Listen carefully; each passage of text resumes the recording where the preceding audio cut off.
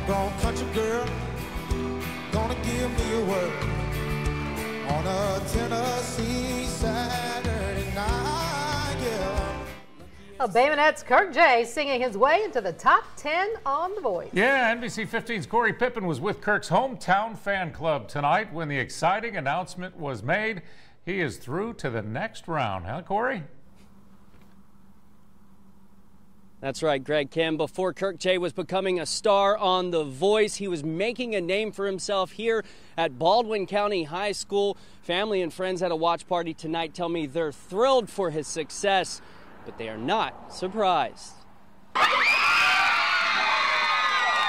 This is how it looks when a beloved Baldwin County performer makes it big on The Voice. Happy birthday! Happy birthday!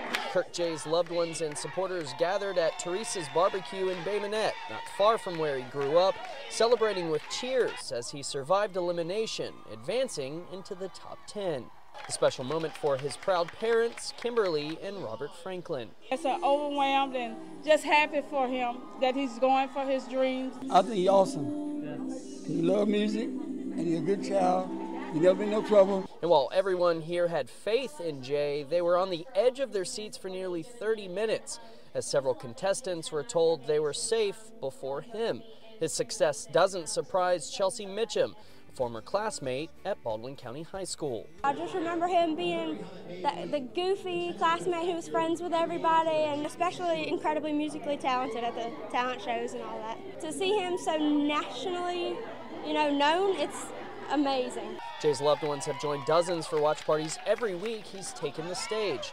And his mom has yet to be disappointed. As long as he keep God first and stay humble, that's all I ask. Now, Kirk Jay will try to keep this going. He'll take the stage again when The Voice returns next Monday. Reporting live in Bay Minette, I'm Corey Pippen, NBC 15 News.